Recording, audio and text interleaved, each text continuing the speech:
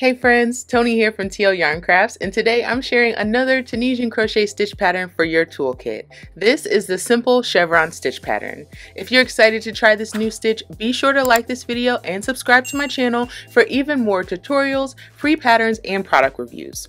For this tutorial, I'm using worsted weight yarn and a 6.5mm crochet hook. The simple chevron stitch is worked over a multiple of 14 plus 1. I'm starting with a chain of 29. We'll start with the chain of 29.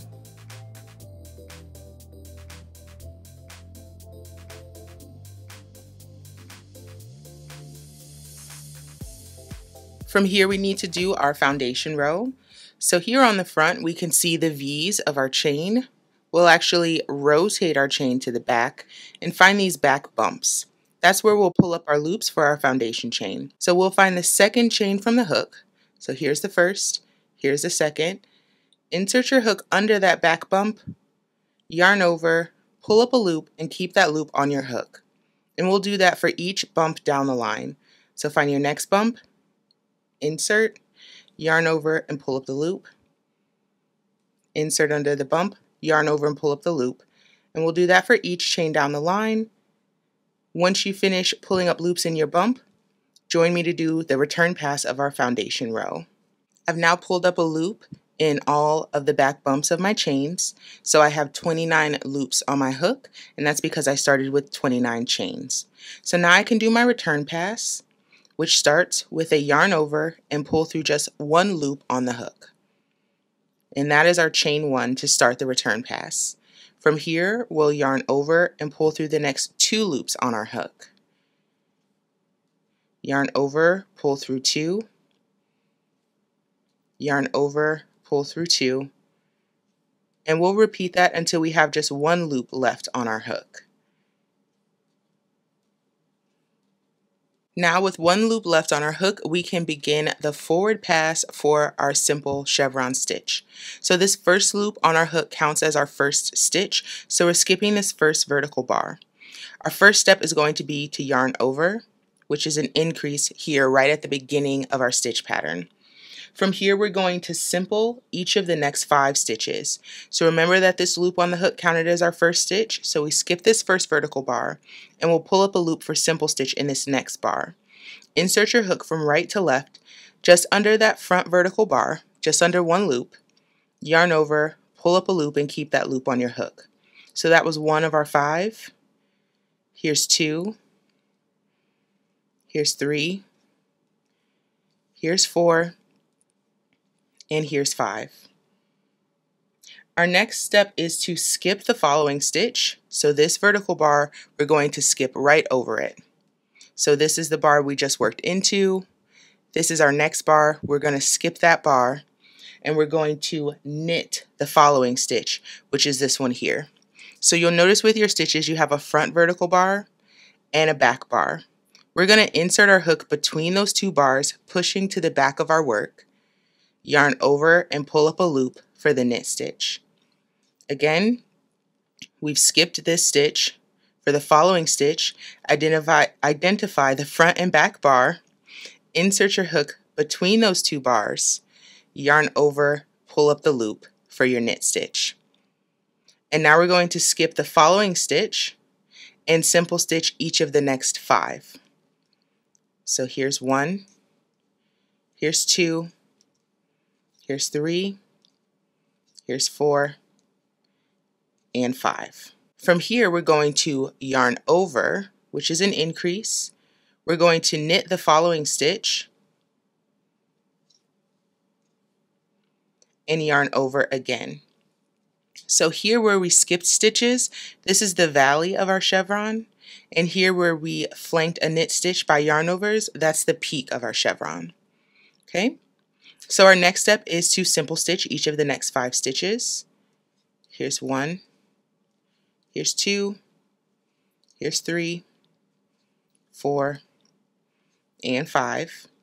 We need to make another valley, so we'll skip one, knit one, skip one. So skip this next one, knit the following stitch, so find that front and back bar, insert your hook between those bars, pushing to the back of the work, yarn over and pull up a loop, skip the following stitch.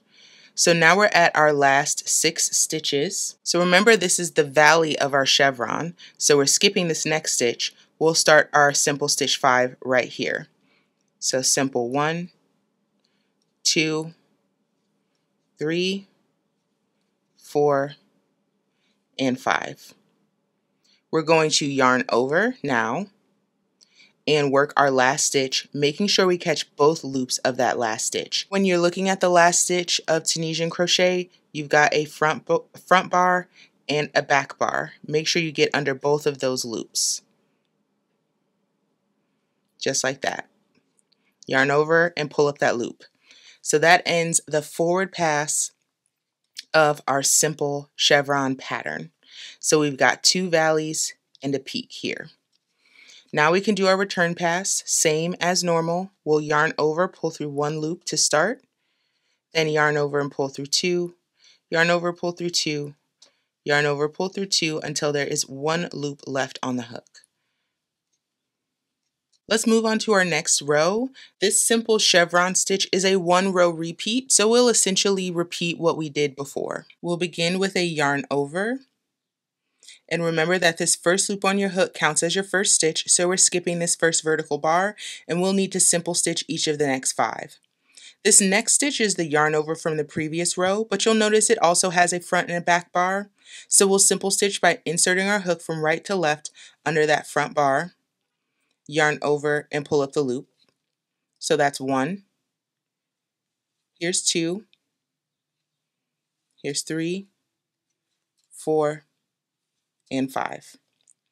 Next we're going to skip 1, which is this guy right here, and we'll knit the next stitch here in the valley of our chevron, and we'll skip the following stitch as well. Simple stitch each of the next 5. So here's the stitch we're skipping. Simple starts here. So here's 1, 2, 3, 4. This next stitch is a yarn over. It's a little tougher to see, but it's got a front loop here. It's got a front loop here, and its back loop is tucked back here. So we're going to simple by inserting our hook from right to left under the front loop of that yarn over and pull up the loop. Now we're at the peak of our chevron, so we'll yarn over, knit this next stitch, so inserting our hook between the front and back vertical bar, pushing to the back of the work, yarn over and pull up the loop, and follow that with a yarn over. Now we need to simple each of the next 5, the first of which being this yarn over right here. Simple stitch, 1, 2, 3, 4, and 5. Now we're at a valley again, so we'll need to skip 1, knit 1, skip 1. So skip this one, knit the next stitch, skip the following stitch right here. Now we're at our last 6 stitches. We'll need to simple each of the next 5. Remember, this is our skipped stitch. So we'll start our simple here for 1, 2, 3, here's 4, and 5. Yarn over before your last stitch, and then work your last stitch, making sure you get under both bars of that final stitch. Just like that. Yarn over, pull up the loop, and that ends your forward pass. Now we can do our return pass. Yarn over, pull through 1, then yarn over, pull through 2, 2, and 2, until there's just 1 loop left on the hook. We can really see the chevron starting to take shape now. Let's do 1 more row together just to make sure you got it. We begin our row with a yarn over. Skipping this first vertical bar, we'll simple stitch in each of the next 5 stitches. Don't forget this yarn over right here. We're going to simple stitch that stitch for 1, here's 2, here's 3, 4, and 5. We're at a valley, skip 1, knit 1, skip 1. Skip 1, knit 1, skip 1. Simple stitch 5. Here's 1, 2, 3, 4, and 5. Here at the peak, we yarn over, knit 1, yarn over, simple 5. 1, 2, 3, here's 4 and 5. At a valley, we're going to skip 1, knit 1, skip 1. Skip 1, knit 1, skip 1. Simple 5. 1, 2, 3, 4. Your 5th one is this yarn over right here. It likes to hide.